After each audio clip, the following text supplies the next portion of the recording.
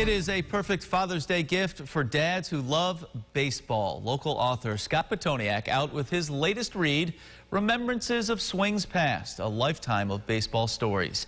Pitoniak calls upon his 50 years of covering the national pastime to share stories of the greats, from Mickey Mantle to Derek Jeter. He also takes us behind the scenes at the ballpark. The minor league experience plays big in many of these essays that are in the book, because I think that is, baseball kind of at its grassroots. I also wanted the behind the scenes people.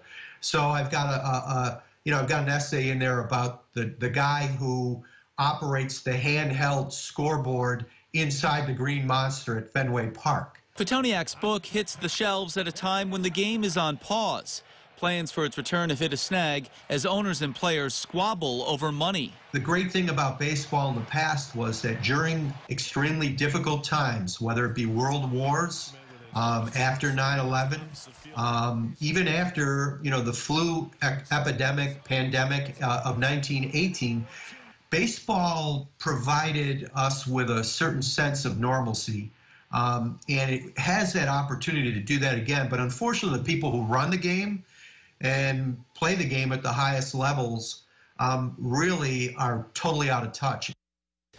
Well, we'll see how it plays out. In the meantime, you can find Pitoniak's new book on Amazon.